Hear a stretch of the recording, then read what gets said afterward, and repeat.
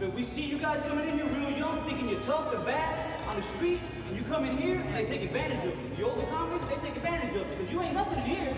You ain't tough, you ain't bad, you don't scare nobody in here. People with life sentences, you don't scare them. When you come in here, you don't know nothing about nothing. We got different rules in here.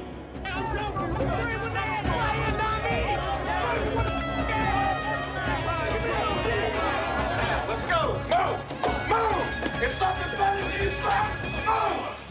So somebody's out here speaking to you, I don't care who they are, you extend some courtesy and you follow them with your head and eyes. Do we understand that? Yes, sir. No way. We got to be out of our mind. We got 15 out here. You need to be 15 times as loud as me. Do we understand that? Yes, sir. Do we understand that? Yes, sir. Let me tell you something. Keep your hands down by your side, young man. Heels together. I'm a realist. You know, I'm a realist. I'm not a dreamer. I realize if we have 15 kids coming in here, you know, the old adage, if you can just get to one, if you can get to one, and I think we are getting to more, but if you can just get to one, to get out there and to have that respect for his mother and to love his family and truly prioritize the right way, truly put his mother and his guardians and his grandmother before his friends and the people who really, I don't feel, truly care about him. And I think that's important. I think if they can go away, and that's where it starts, because if you have 3 hours, 3.5 hours, you certainly are not going to change somebody's totally completely around. All you can do is maybe grab him from going in the wrong direction and start pointing him in the right direction. And I think it starts with respect. I don't care if you're 5 years old or 100 years old. Everybody wants it. And I don't care who you are. You want respect, but if you're not out there giving it, you don't deserve it. It's not a one-way street. So a lot of us came from the same background. We started off the same way, and we see these kids going through things that we came through. A lot of our parents were dysfunctional, and the kids are crying out for help, and nobody's listening. Nobody knows what to listen for. They don't see the signs. It's up. I don't know. I know I don't want to be here. That's just about it. We see the youth coming in here at 16 with life sentences. And that means that their life is over. And as a father myself, sometimes I see my children, because I have 3 sons and 2 daughters also. And when I look at these children that's coming through the system today, be it on tour or you know, incarceration, I see my children. And I really want to reach out to them because I've grown since my incarceration, and I really want to reach out and try to help them, you see? And it is really disturbing to see the youth at this age fall victim to the vices that they're falling victim to. You know, they're not a fruit that is really falling far from the tree. They are what this society is producing. So these kids coming through the system, it says something about society and its values today. And it's very scary. You know what it is to me now? You know what it is to me now? It's about giving you another chance at life. It's about making you understand that there's people out there, brother, that knows that pain and that hurt, that rebellion, whatever it is, making you do the things that you're doing, stop. Go to them counselors, go to your probation officers. You go to somebody out there that's telling you to stop doing whatever it is you're doing. You go to them and tell them. Tell them why. Tell them why you feel the way you do. Yeah, brother, yeah. See, just because I'm in here, don't mean I don't know. I know where some of you come from, because that's where I come from. And that pain and that hurt, it don't go away. It don't go away when you got no right.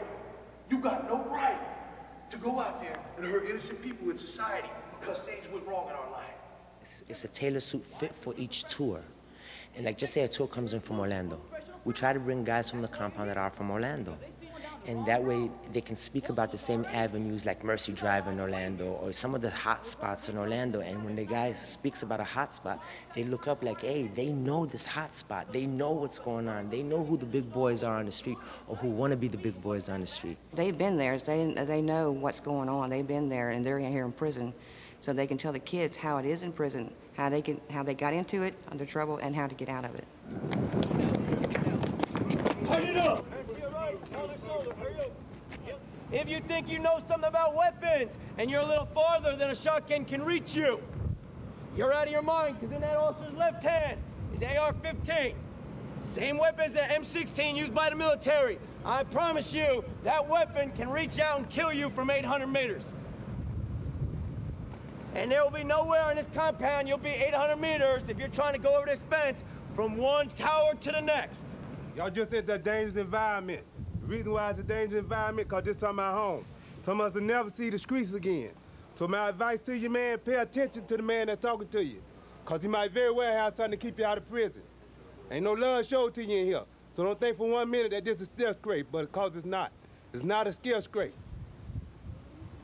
We're gonna take y'all in the dawn, we're gonna let y'all see what we live like in there. 14 burgers. 14 burgers. A lot of y'all, when y'all tell me what brought y'all in here, you remind me of myself when I was y'all tender age. Because it wasn't too many years there after that I found myself in prison. I done been in prison longer than y'all been living. You understand? I've been now 17 years, got a life sentence. Don't know when I'm going home. Ain't no love showed to you in here, man. You understand? Trouble is easy to get into, but it's hard to get out.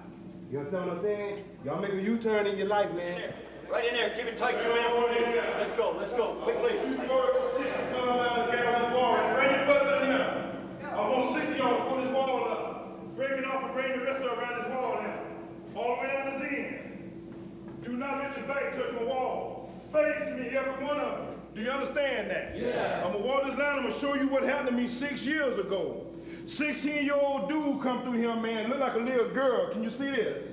I was stabbed, man, 6 weeks later after he came on a compound. About 4 guys stabbed me in my face because of what I did to the guys that raped the little dude, man. 16 years old. For one, look pretty as you look, man, stabbed right here in my eye.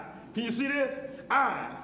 This is what a convict would kill another convict about, whatever the consequence be, because we don't steal from one another. Do you understand that? Yeah. If y'all out there burglarizing anyone home, man, think about what you're doing. If you don't end up dead, you are coming to prison one day. You understand? Yeah. For one, when you meet a convict, man, that think you hungry, he is gonna politely, man, step to you, offer you something to eat. For one, y'all are so stuck on stupid till you think you know so much till you're gonna accept something from a convict when you come to prison. Do you understand? Yeah. When you eat whatever belongs to the convict that you accept this for, man, you're not knowing the thoughts on his brains, man. Do you understand that? Yeah. For one, man, 3, 4, 5 days later, after you eat and get fat for how he wants you to get, he gonna have you to pump yourself up, man, and not knowing one time what he is feeding you for. I'm gonna show you whatever you're gonna be wearing when you come to prison, which they call these chain gang G-strings. Can you see these? This is what y'all would be wearing when you come to prison, when you get claimed by a convict. When he pack your backside up, man, you will wear chain gang G-string. Do you understand that? Yeah. They will fit each and every one of you because they sell on the compound for whatever size you may need. Don't get in that blessing, man, because y'all got some serious crime, man. Come on, move out, move Y'all out. got some serious crime, man. Some of y'all got a blessing, man, after you just walk through this tour here, man, without coming to prison.